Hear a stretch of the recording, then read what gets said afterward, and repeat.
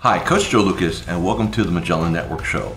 For nearly 30 years, I've been focused on helping advisors become the best both personally and professionally. This show is dedicated to sharing with you tools, tips, strategies, distinctions, things that are working now.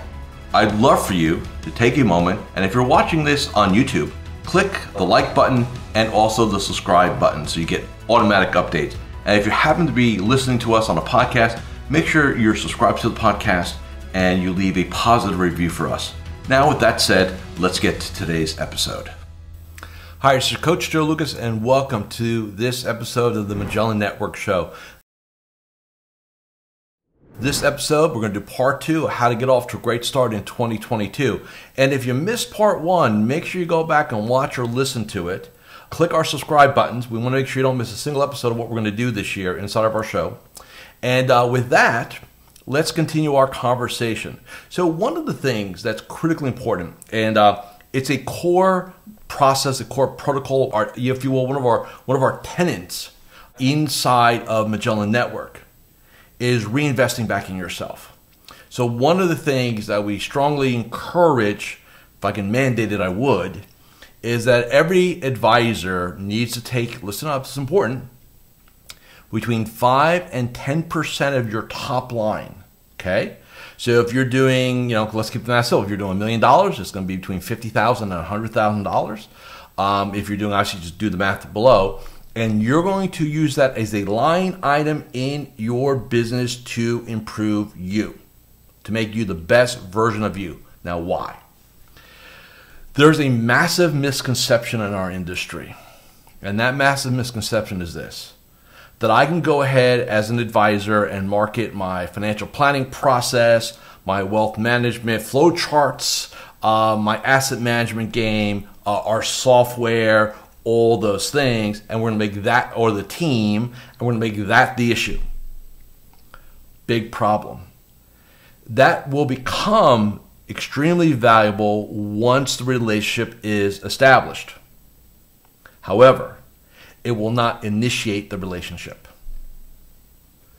At the end of every situation, at the end of every day, what matters is that you are the initial core product. So in other words, you're selling you.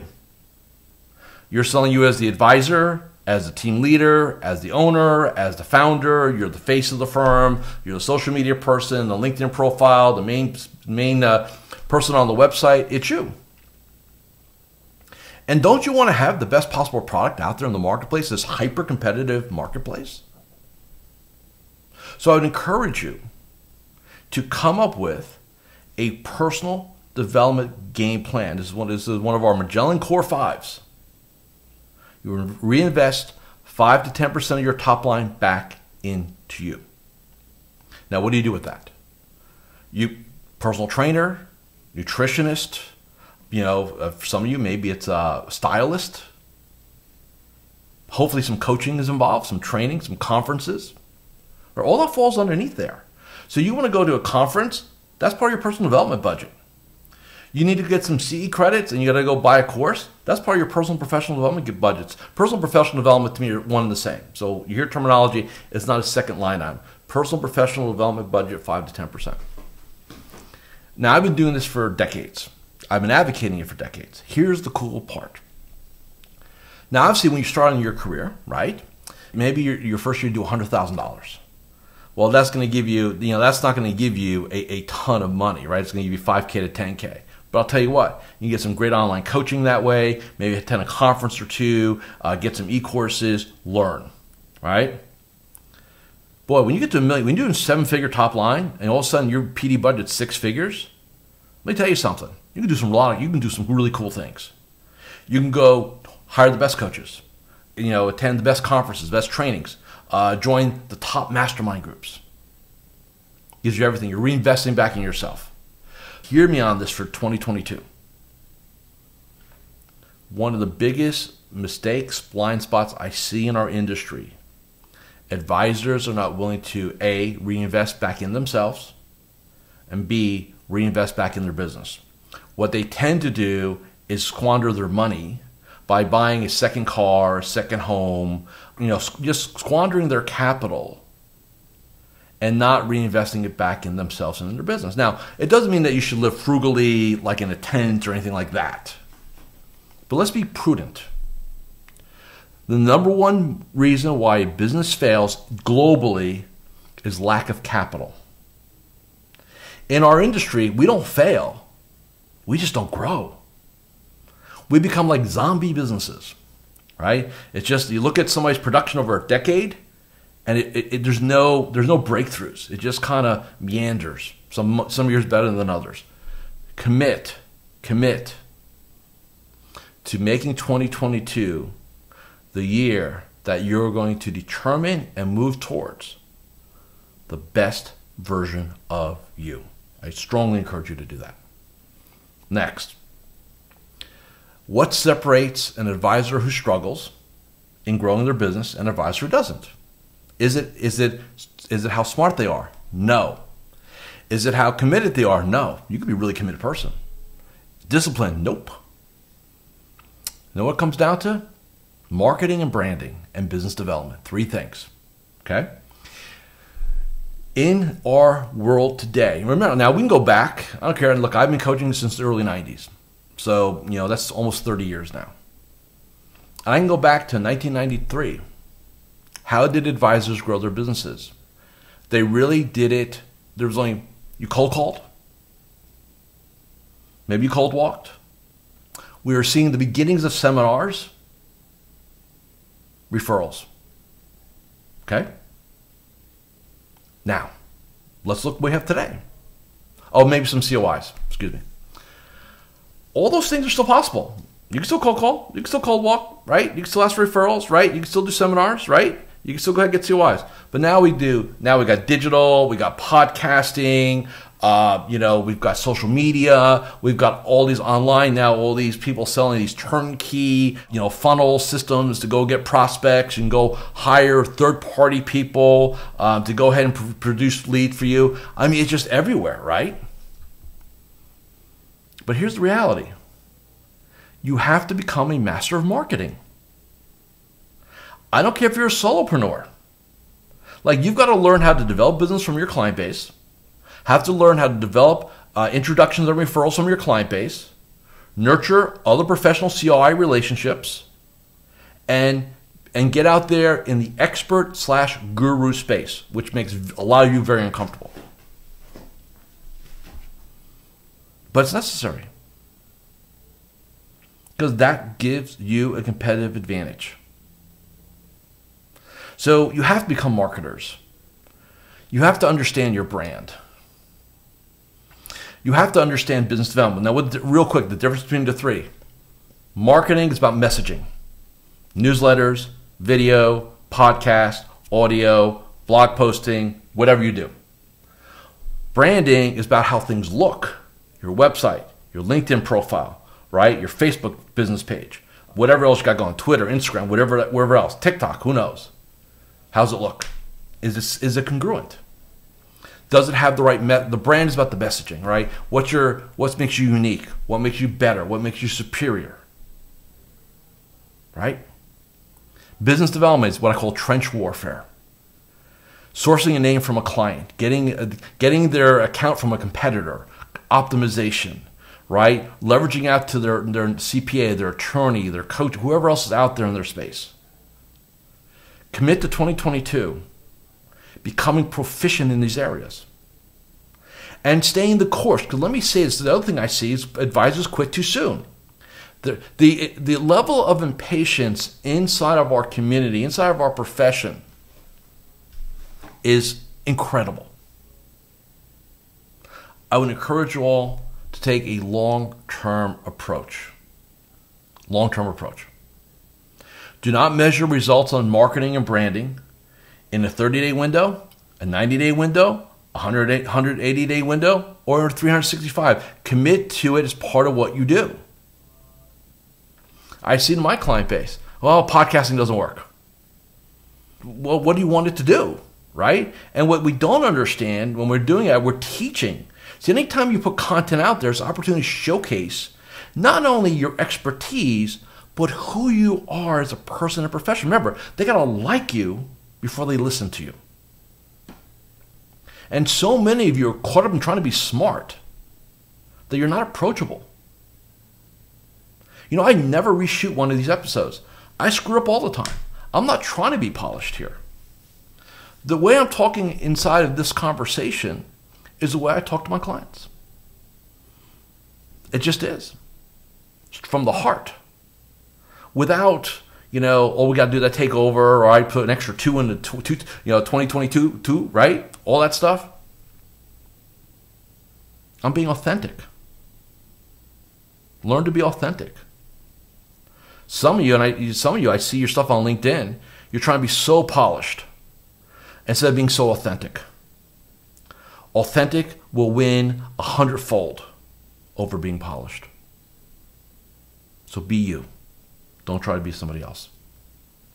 What else do you need to do to have a rock star 2022 or get off to a great start? Is commit, like we said in part 1, to really making this the heaviest contact month of the year. Like I'm saying, shake the entire damn tree. Everybody. Do it.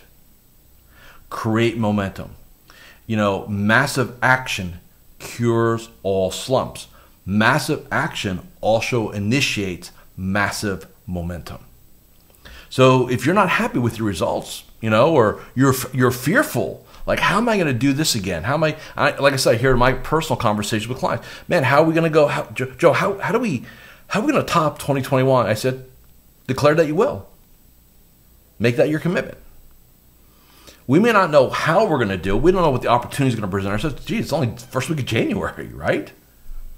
But I know if you have an intent and if you have a strong level of intentionality, all things are possible. And that's what we need to be doing. That's what you need to be doing. I just want to encourage you to do a couple other things real quick. Take care of your people. So look, we're all leaders, and this is probably a whole nother episode. I find most advisors, when I say, hey, describe who you are, what you do, the word leader and coach does not really show up very often, very high. And that's a big, glaring blind spot. You lead. I don't care if you share a part-time assistant in a major firm or you're running a team of 25. You're a leader. You lead your tribe. You also need to be a leader of your clients. Like inside of my tribe, Magellan Network, I understand I'm the leader. It's me. I drive that. I'm responsible. I'm responsible for the successes. I own the failures. I lead myself. I own the successes. I own the failures. Coach, teacher. Educate your clients. Make a commitment in 2022 to become the educator, the voice to your clients. Because look, if you're not the voice, where are they going to get their information from? Oh, everywhere and anywhere. The TV, God help us, the internet, right? And you wonder why your clients are reaching out to you, talking to you about crypto, or can I buy some digital real estate, which is a whole new thing I didn't even know existed, a couple weeks ago, right? And all this other stuff that's out there. Wouldn't you rather be the one being the teacher, the coach, the leader to your clients? So one of the things that I talk about, I'm going to share this with you all. At least once a quarter, I would refer once a month, that you either host and teach or host and bring an outside expert in and create a series of Zooms or whatever tool you have, WebEx, doesn't matter, but create online learning opportunities where you can teach your clients. Some advisors are fearful of educating their clients because they're under the concept that if I make them smart, they don't need me anymore. Trust me, they didn't hire you because of your 4 PhDs and your 3 MBAs. They hired because they want someone to have their back. Now, do they think that you're capable and competent? Yes, otherwise they wouldn't give you their money. But make no mistake, they didn't hire you because of your intelligence, which I know for some of you, it's like, I can't believe you just said that. How do you measure it, right? Now think about that. Think about if clients hired advisors only solely by designation and academic backgrounds. 90% of our industry would disappear in the next 30 days. And by the way, I've worked with some of those people that have all those credentials, all those advanced degrees. And you know what? They can't relate to most people, and they couldn't sell their way out of a paper bag. And a lot of them struggle in this industry. So don't get caught up with, oh man, this person's got a PhD or an MBA or JD and all this other stuff. Sometimes they're the most unsuccessful people in our space, just as an FYI. And if one of you identifies as that and you're crushing it, that's great. That means you develop the other side of your game too. So it's not a death sentence. I have to understand that's not the only game, the only important part. Okay? So you want to be out there educating. You need to be doing that. Right? You've got to understand, you've got to become the teacher to your clients. When we were business planning a couple months ago in November, and we did a live stream, somebody asked me, what's the differential going forward in the industry, right? Because look, we have everybody talk about financial planning. Well, that's going to become, commoditized. Asset management, that's going to become commoditized, is becoming commoditized. So what's left? Where's the differentials? It's the coaching teacher identity. When you coach and teach your clients and you relate to them, that will never be commoditized. That will never be roboed, right? I hope by now this industry has gotten over the whole robo thing. It is not, it may reiterate down the road a little bit differently, but I just don't see it. If somebody's going to give their money to an algorithm, they don't want a relationship anyway. And what's the business we're in? We're in the relationship business. I guess that's the last thing I want to talk about. Understand what business you're in 2022. You're in the relationship business. You're in the outcome business. You're in the having the back business of your clients. Spend more time with them. Call them. Wish them a happy holiday, happy birthday, happy anniversary. Invest in relational capital, which is a term. What's relational capital? It's just my term for goodwill. Relational capital is what our businesses are built on. It is not the assets that you have, or how much money you're top lining, or how many clients you have. That's not the real value of your business. The real value of your business is how much relational capital you have in each one of your client relationships. Never forget that. Okay? So that is our game plan. That is our approach to 2022. Again, if there's anything I can do for you, any topic you want me to cover, any resource I can provide, there'll be 2 links here. Our business planning process is still open in November. January 15th, we close it, and it won't open again until November. So if you want access to it, there's a countdown. You need to get in there today. And lastly, if any of this makes sense, I encourage you to come check out MagellanNetwork.net. Come check out our tribe. Maybe it'll serve you, maybe it won't. Not going to cost you anything to find out. And why don't you do something different in 2022 and maybe bring in a different dynamic into your world, into your space, me. And let me help you make 2022 your best year ever.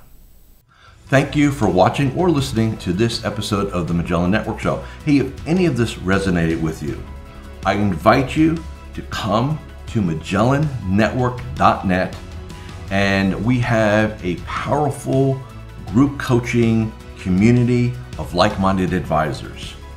Come in for a trial. You and I will have a one-on-one conversation. Let's see if I can help elevate your game both personally and professionally.